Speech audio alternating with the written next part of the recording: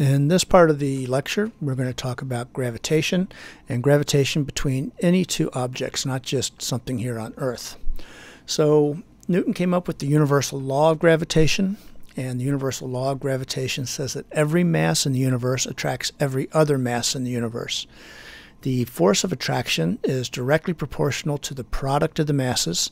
So if you have two objects, M1 and M2, then the product, M1 times M2, is going to be proportional to the force. And the attraction is inversely proportional to the square of the distance between their centers. So here I have two objects that are attracting each other gravitationally, and the force F1 is the force of M1 being attracted to M2 because M2 is there, and the force F2 is the force on M2 being attracted towards M1 because M1 is there.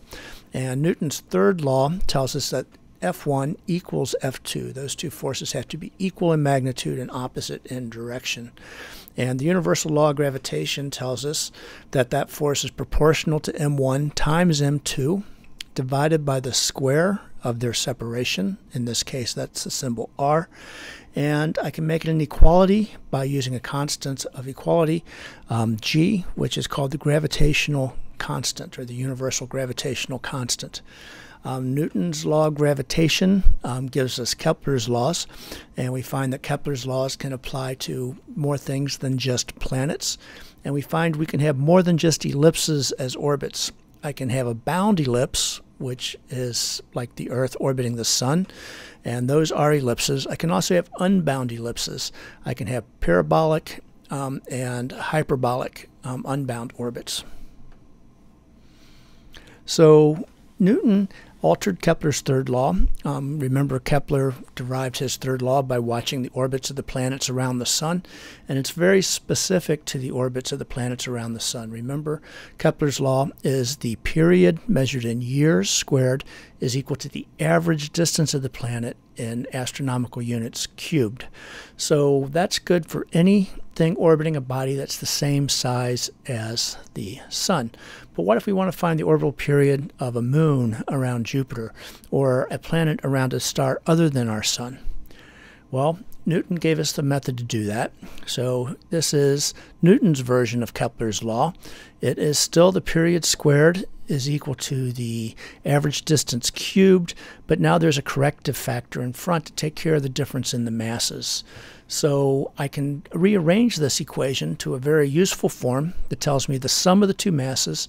So the sum of the Sun plus the sum of, say, the Earth is going to equal this value, 4 pi squared over the universal gravitational constant, and then the average distance cubed divided by the period squared. Here they're working with Newton's form. We have to be very careful about our units. For the masses, I have to use kilograms. For the average separation, I need to use meters. And for the orbital period, I need to use seconds. The value of the universal constant of gravitation is 6.67 times 10 to the minus 11.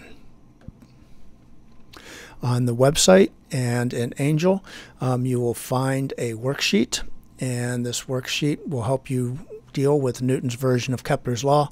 And there's a couple exercises, so be sure to put those in the drop box for this lesson.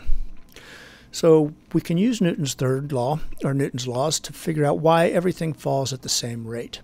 Newton's law says the force is the mass times the acceleration, or the acceleration is the force divided by the mass.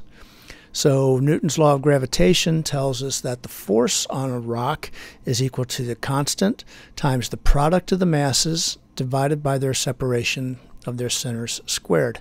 So if I put this force into the acceleration for the rock, I get an equation which is the product of the masses over r squared times the mass of the rock.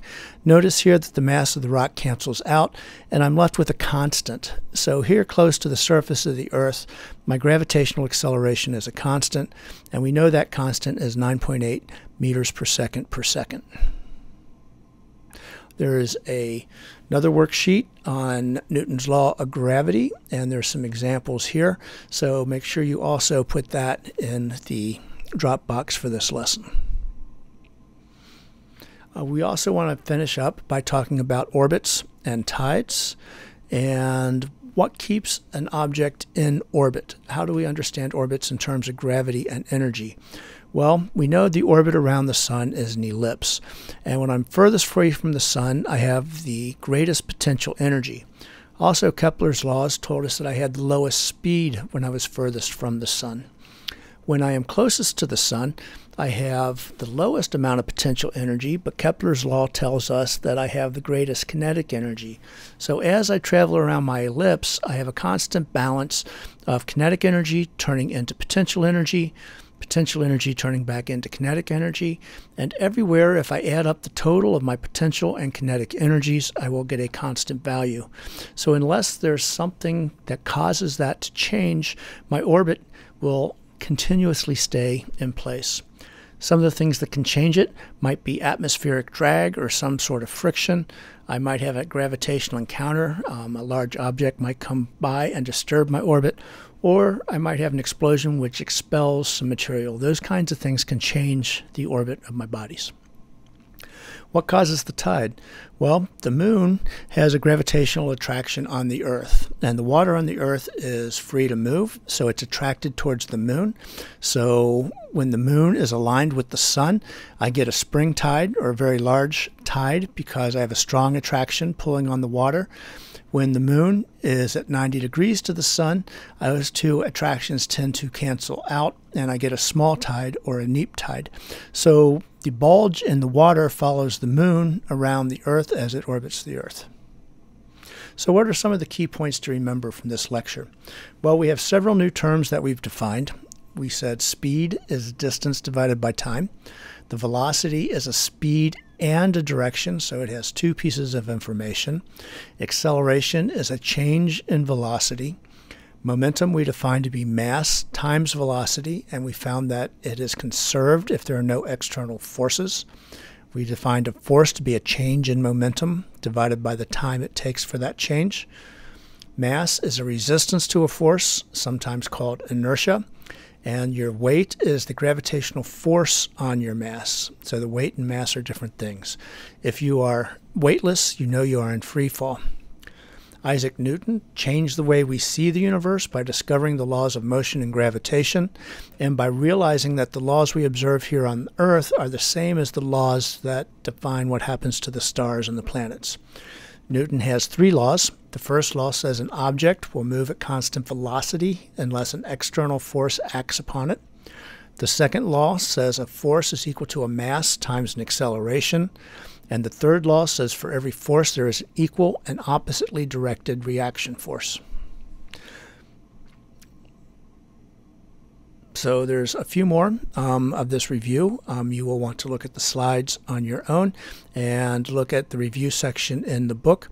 And as always, let me know if you have any more questions. Well, that's lesson 4. There's a lot of information in lesson 4 and also a lot of handouts for you to work through. I think the handouts will help prepare you for the midterm as well as help you do a better job on the homework, on the Mastering Astronomy homework. We covered Newton's laws. We defined several terms that we use in motion. We also learned that energy is conserved, and it's that conservation of energy that causes the planets to orbit the way they do and gives us Kepler's laws. So, as always, if you have any questions, feel free to contact me, and I will talk to you in lesson 5.